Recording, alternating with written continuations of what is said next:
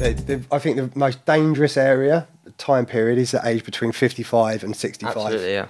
Because there's a long journey ahead. People are living through to their mid-80s and beyond that. And as you know, to Tom's point, people have worked very hard and been looking forward to getting that tax-free lump sum out of their pension as soon as they hit 55. And we see a lot of overspending in that period, probably between the age 55 and 60, taking too much out at that time while you're still working. Okay, so that's one thing to be aware of there. And actually, as people get older, the trend changes. So when people get towards 70 and beyond, we see people more reluctant to spend their money and worried about running out of money.